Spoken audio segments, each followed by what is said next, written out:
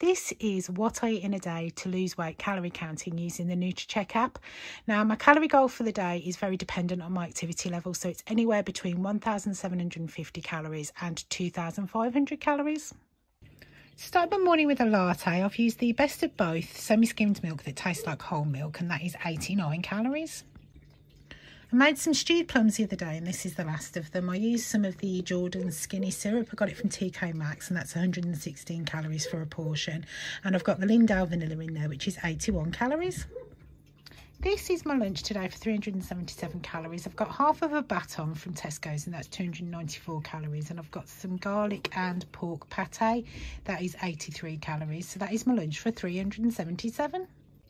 This is my afternoon snack for 183 calories. I've got some apple, mango, strawberry and raspberries from Tesco's, and they're 104 calories. And I've got some Seabrooks loaded puffs. They are the nacho cheese flavour. These are really nice. They are 79 calories. I'm going to have a cup of tea, and that is 15 calories.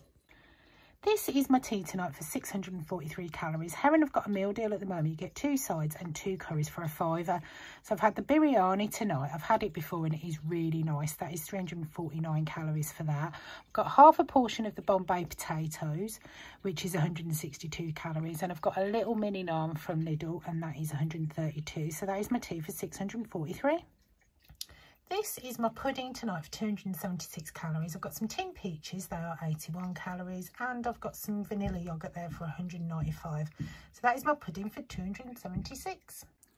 These are my evening snacks tonight for 378 calories. I've got some Cheeto Puffs, they're 64 calories.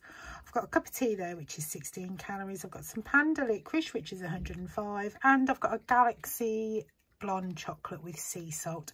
That is 193 calories.